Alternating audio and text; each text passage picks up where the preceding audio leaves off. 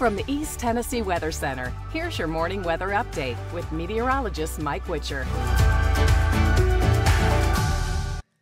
And good morning. Happy Wednesday, everybody. Sure hope you had a great week so far. Today, we're going to actually see a little bit more cloud coverage across the area, and we do have a chance for a couple of spotty showers. Something to keep in mind, but it's still going to be warm, and we're talking near records. The record in Knoxville is 80 degrees set back in 2022, and we're forecasting 81. About where we were yesterday. Knoxville made it to 83 degrees yesterday, 1 degree shy of the record of 84 set back in 1948. Still going to be warm, but we're going to have more cloud coverage throughout the day today. Crossville is at 71, 75, Chattanooga, and 75 also in Tri-City, so Knoxville is one of the hottest spots. High pressure continues to hang strong across the southeastern U.S. A trough is moving its way out of the four corners, and that's going to shove a cold front into our area, or around it anyways, and that's going to give us that southerly fetch of moisture, so we do have a chance for some spotty showers today.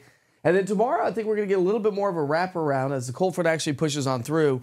I actually think that we're going to have a little bit better coverage, but just a little bit on into our Thursday when we're talking rainfall. It is going to be a little bit on the breezy side throughout the day today, but that's kind of what we've been experiencing over the last couple of days. So we're going to have more cloud coverage today than what we saw yesterday. That's why we're bringing those temperatures down just a bit.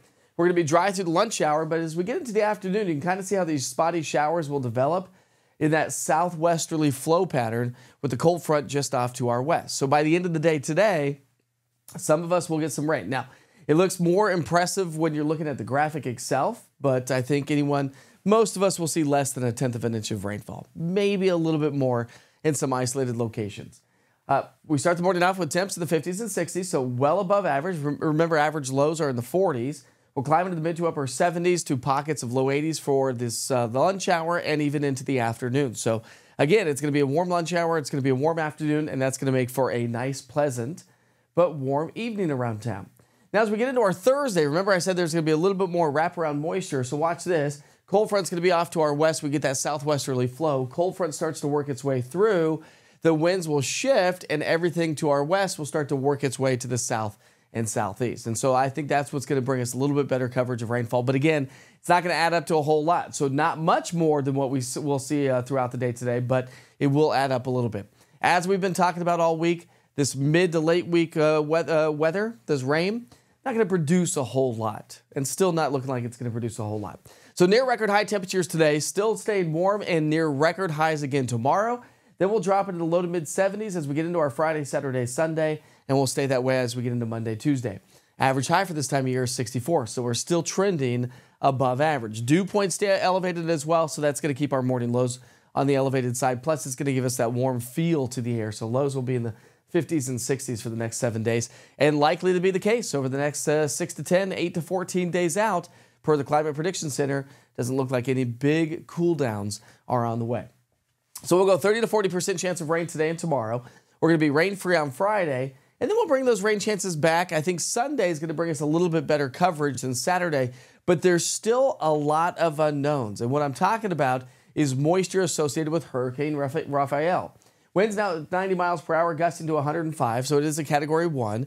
Could be coming out a Category 2 as it enters the Gulf of Mexico, down to a 1 on Saturday morning, and then kind of curving its way northward. That's where a lot of uncertainties are, because one model, the European model, doesn't bring a lot of moisture to East Tennessee, but the American model does. It looks like this trough to our west will scoop up some moisture and throw it our direction, but the storm system itself will just kind of linger into the Gulf of Mexico.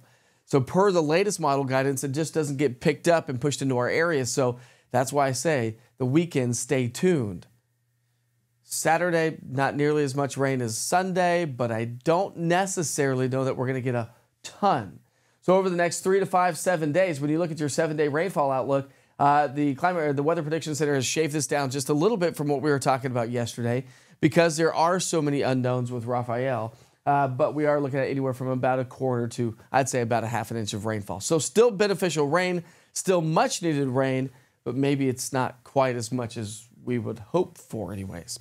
All right, so we have a little bit of a cooling trend on the way. So we're going to be in the 80s, 70s, and 80s today. Then we're going to drop into the 60s and 70s as we get into the weekend and the start of next week. Still above average, but obviously a little bit cooler and more seasonable. Of course, you can always check in with your daily forecast weather updates. 1 minute with Witcher, interactive radar, day part, 7 days, and access to the only 24-hour weather channel right here in East Tennessee by downloading the East Tennessee Weather app. It's a free app download, by the way. Never pay for weather information.